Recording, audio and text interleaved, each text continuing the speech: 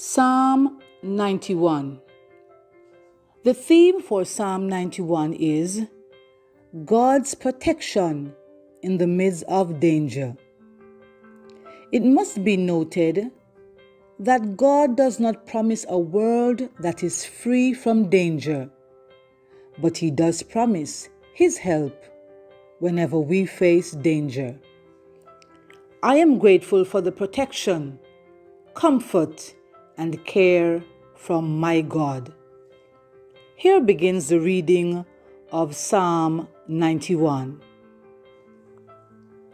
We live within the shadow of the Almighty, sheltered by the God who is above all gods.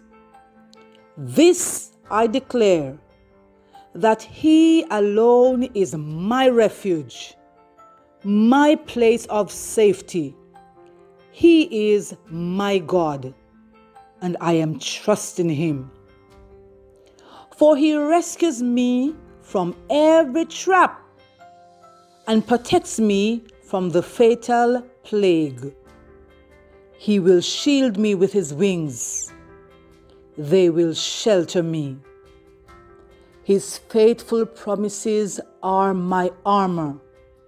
Now, I do not need to be afraid of the dark anymore, nor fear the dangers of the day, nor dread the plagues of darkness, nor disasters in the morning. Though 1,000 fall at my side, though 10,000 are dying around me, the evil will not touch me.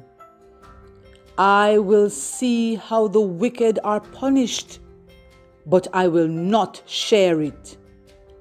For Jehovah is my refuge. I choose the God above all gods to shelter me. How then can evil overtake me, or any plague come near? For He orders His angels to protect me wherever I go. They will steady me with their hands to keep me from stumbling against the rocks on the trail. I can safely meet a lion or step on poisonous snakes, yes, even trample them beneath my feet. For the Lord says, because He loves me, He will rescue me. He will make me great because I trust in His name. When I call on Him, He will answer. He will be with me in trouble and rescue me and honor me. He will satisfy me with a full life and give me His salvation. I honor the word of the Lord. It's already blessed. Amen.